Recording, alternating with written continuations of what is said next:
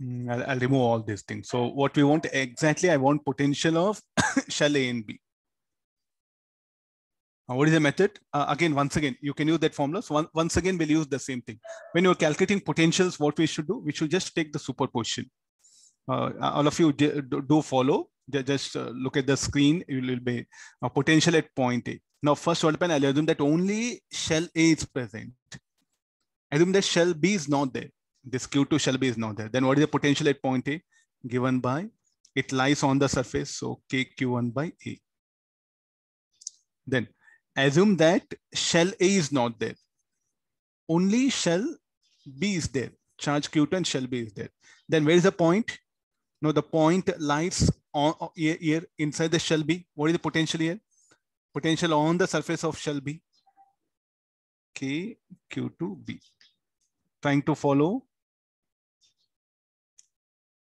Potential comes, superposition your top right. Similarly, potential at B. Potential at B. Again, first assume that only shell A is present here at this particular point only due to shell A.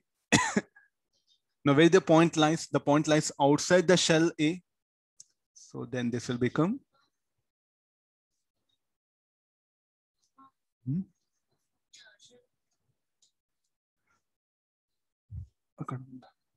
let this go.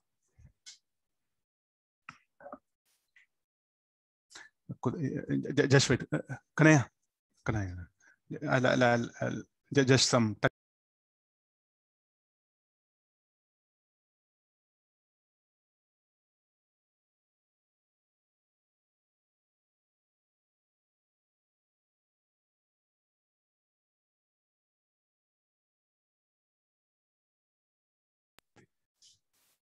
Look at this one. No, potential at B only due to shell A. So where the point lies outside and at what distance from the center B? Plus, no, where is the point I'm finding out potential here?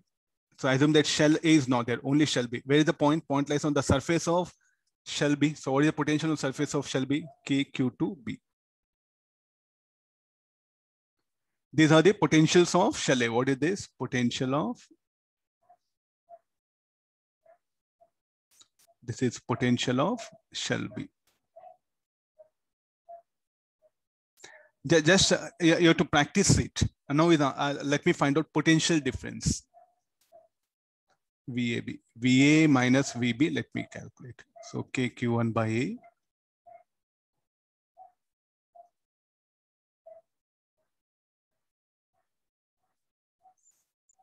KQ1, KQ2B get cancelled. So we'll get KQ1A minus KQ1B.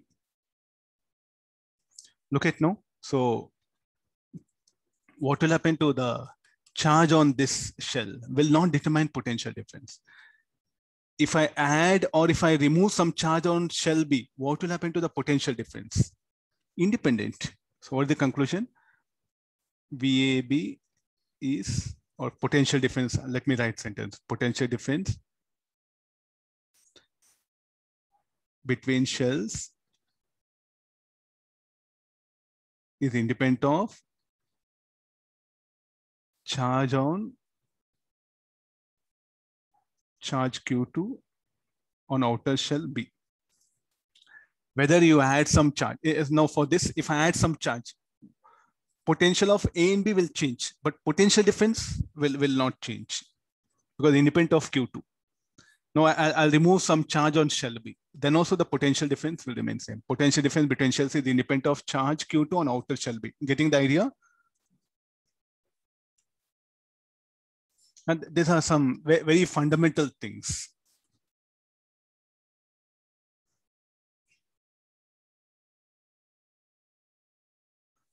Now, so like just very simple. Again, the thin iron shell. So first I'll add a charge. Where do the charge? It'll go and reside on the surface. I'll add a charge Q1. So shall we put the charge where you have to show, in fact, like this? The charge will reside only on the surface, will not go inside. Means, sir, can it happen like this? The charge There's iron shell, I need not to write every time. So will charge will go and reside on inner surface. Which one is correct? Thin iron shell, charge Q is given.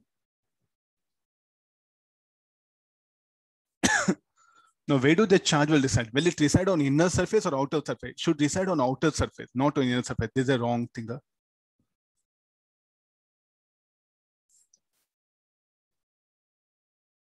Fine. Huh? This will be, I'll agreed. But you can really trouble teacher like this, sir. Okay, are you sure charge will not reside?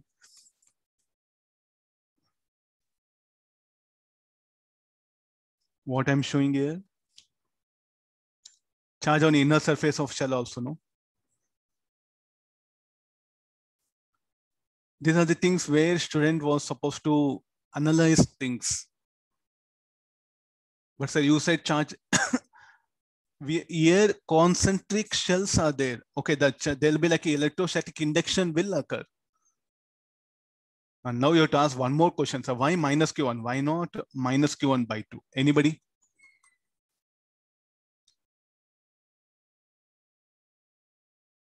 Why not minus Q1 by 2? Why not minus 2 Q1 here?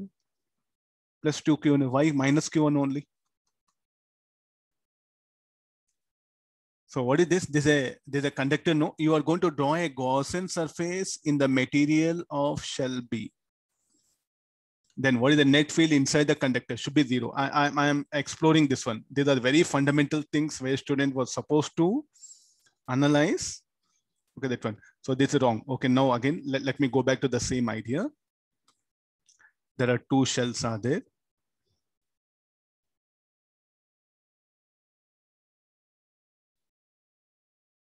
They are given charges Q1, Q2, the same thing. Why the charge minus Q1 plus Q1? Actually, what happened? This is the shell A. The shell B, what happened? Little bit thick, I'll make it. To make you understand. I know, still more thick is needed.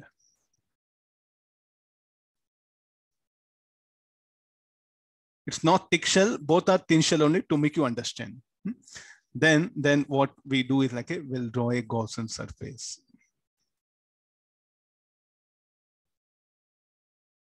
Both are thin shells. Huh?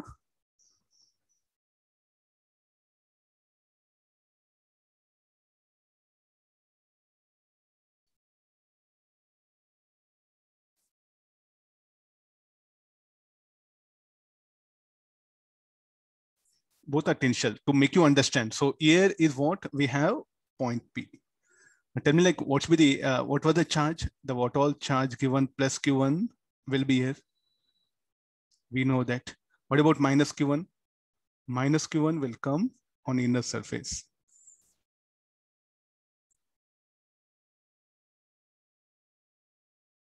Agreed?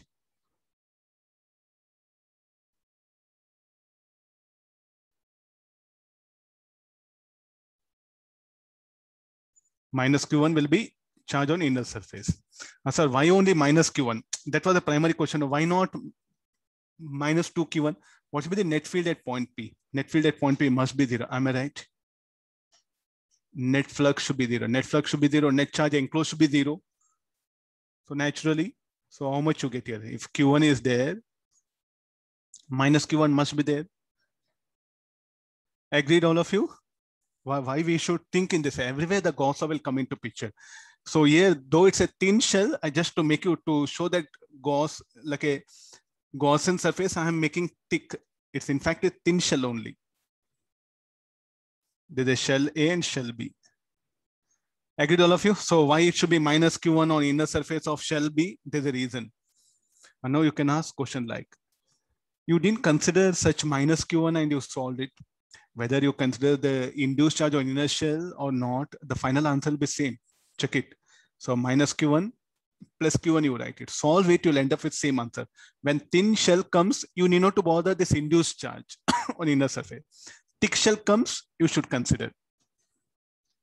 Again, there's a lot of confusion. Some books, they consider this and solve it.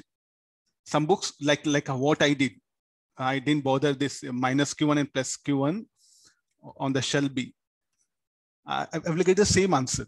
If a thin shell comes, you need not to bother about the induced charge. Directly proceed. But if they ask you something surface charge,